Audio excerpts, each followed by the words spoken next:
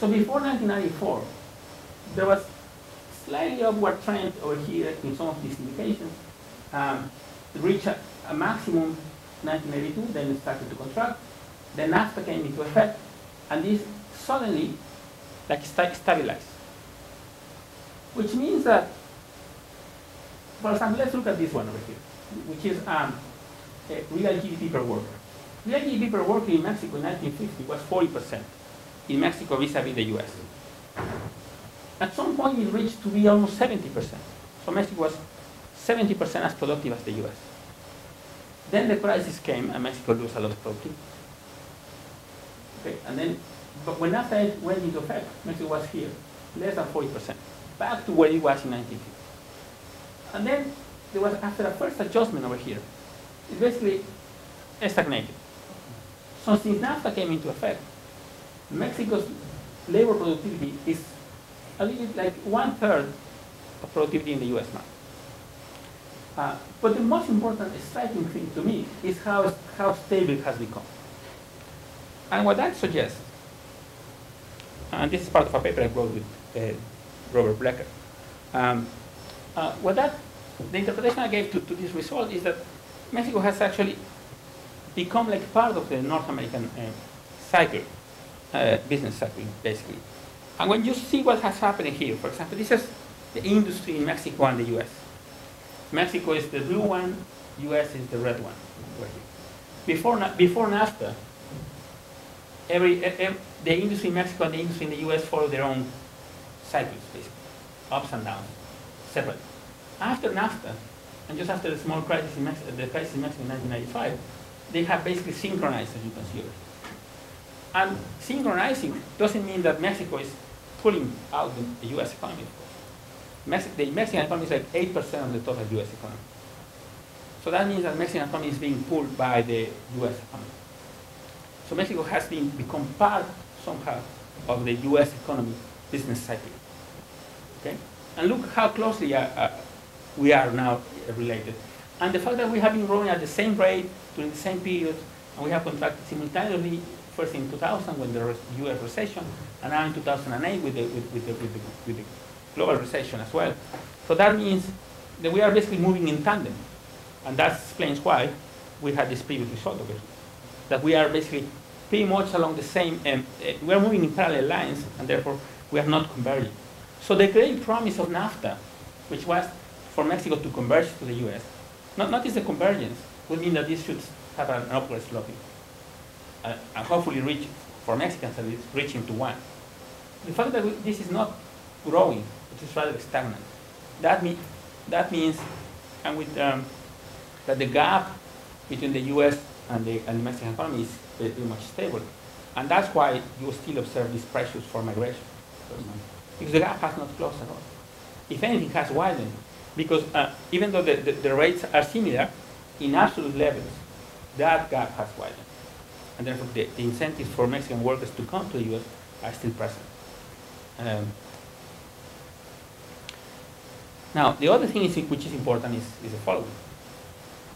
Mexico's trade against the world is completely odd. When NAFTA was discussed in Mexico, there was a lot of concern in Mexico. We in Mexico had like a lot of like Rod Perot. I don't know if you remember what the discussion was in the US, but Rod Perot was worried about NAFTA implying that the US would be losing a lot of jobs to Mexico. This was this idea of the giant sucking sound of the firms moving back to Mexico. Well, in Mexico was something similar. A lot of people was concerned because Mexico was not being competitive against the US, and the industry in Mexico was going to disappear and so on. Because we are not competitive. That's what a lot of people argue. Well, what has happened after NAFTA is interesting, because Mexico has an extraordinary surplus against the US. We now, this is billions of dollars, the surplus, which means that Mexico sells goods to the US in excess of the goods that Mexico buys from the US, from around $80 billion per year. So that's the surplus Mexico has against the US. Okay. So we are very competitive against the US. We sell the US a lot of goods from Mexico. Cars, a lot of electronic goods, computers, TV, plasma TVs, you name it. many goods, manufactured goods, actually. So Mexico has had this huge surplus against the US, which means that we are competitive against the US. But look what happens on the other hand. We have a huge deficit against all the other countries in the world. All non-USA countries, we have, it's pretty much the same. And this is the balance, which is a slight deficit against the rest of the world. And this is basically against Asia. So we have a huge surplus with the US, we have a huge deficit against Asia. And that means that we are competitive against the US market, but we are not competitive against Asian countries, or Europe for that matter. So actually Mexico only has surplus, trade surplus against the US and against Guatemala. So those are the only two countries which Mexico has the surplus. Which means that we don't have a domestic engine. I mean, we are basically engaged, we are basically a link to the US economy. And that's actually the only force that is actually promoting growth in Mexico. Mexico has not a domestic engine, in contrast to many other big countries, like Brazil or so, which they might have a domestic engine from their own. And the other thing is that we have been unable to diversify trade, and particularly exports. 80% of our exports go to the US market. So, to me, the only, given what I just said, the only explanation that I really regard important are the following three, basically, which I think explain a lot of what has been happening in this. One is that we have poorly functioning credit market, which is the first argument that Hanson mentioned, and some others have mentioned, or even Chiquian and Ramos Francia, although at the end they don't think it's quite important. But I think lack of competition in the credit market, the banking sector in particular, meaning that banks and the financial sector does not provide credit to the private sector, is very important.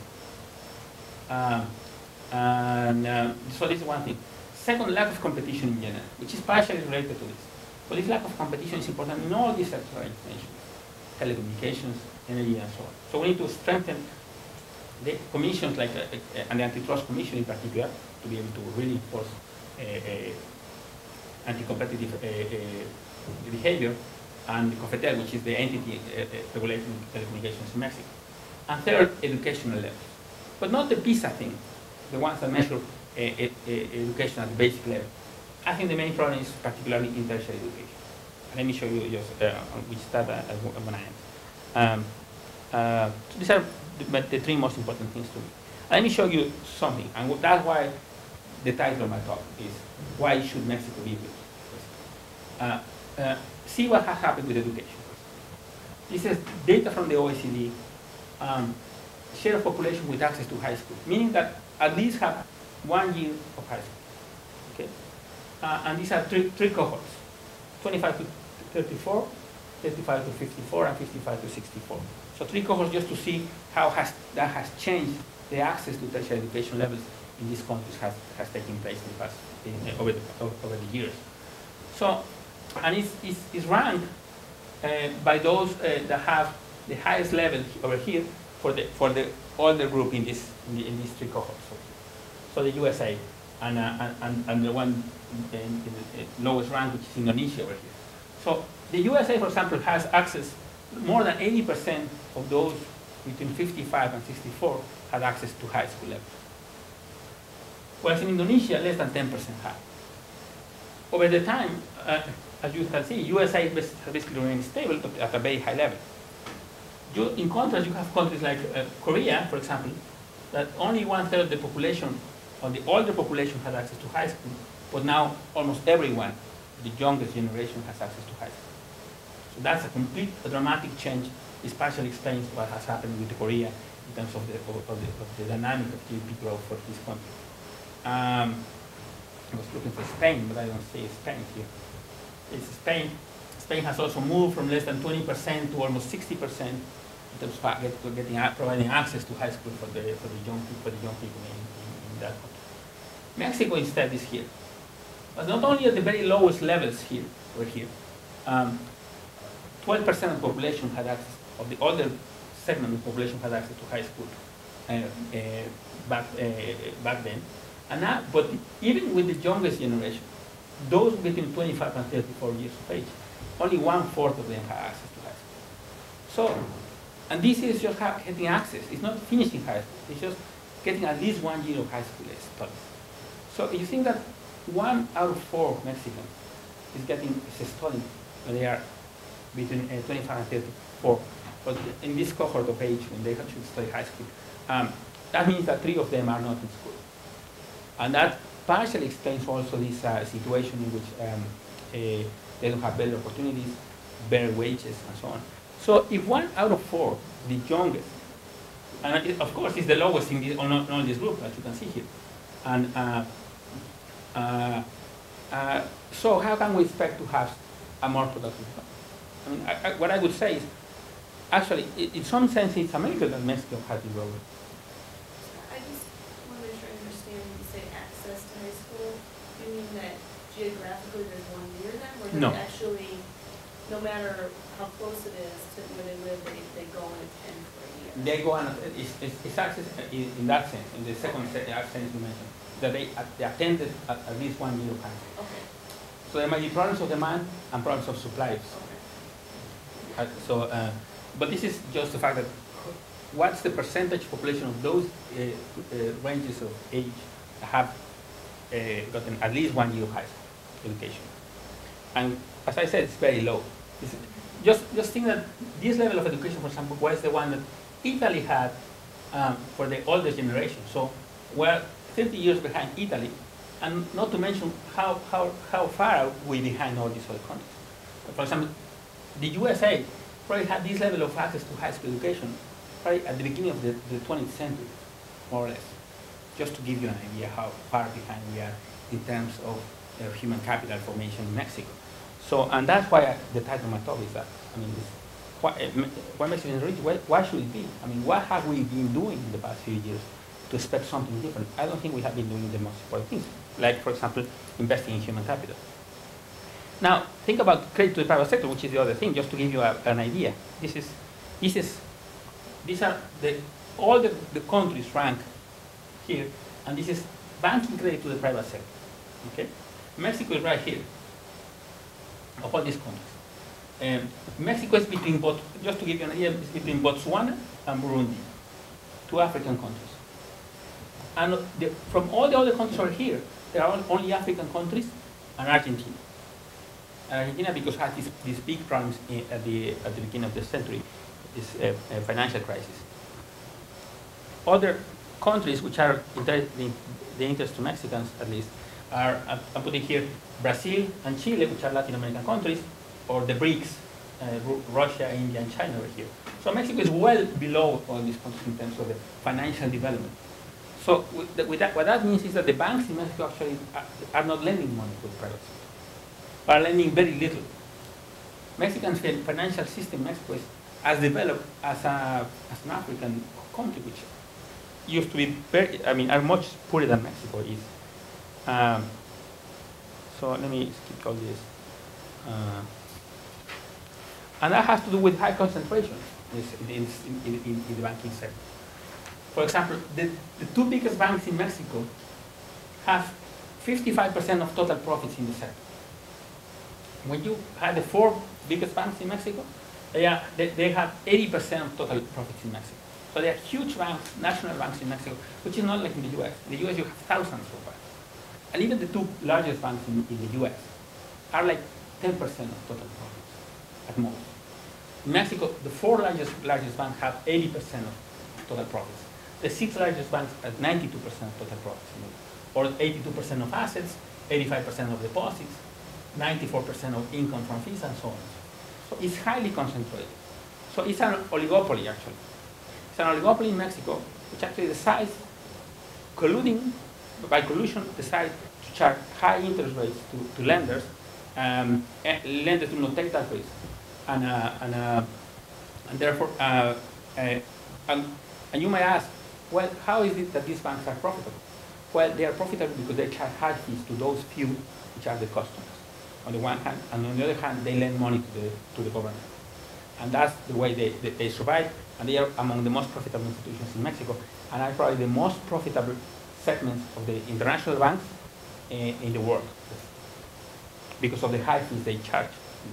And now, why is that important? Why is credit to the private sector so important? And why I think that's critical to understanding the economics of Mexico? Well, there's a large literature discussing that. It's important for factor accumulation. If we have a good financial sector that lends money to people who has a good idea, that promotes factor accumulation. So think that you might have a good idea, you go to a bank here, and then you get some money, and then you start a business. Well, that doesn't happen. And you cannot go to a bank and ask for money, because if you're a small business, it's very hard for you to get that loan.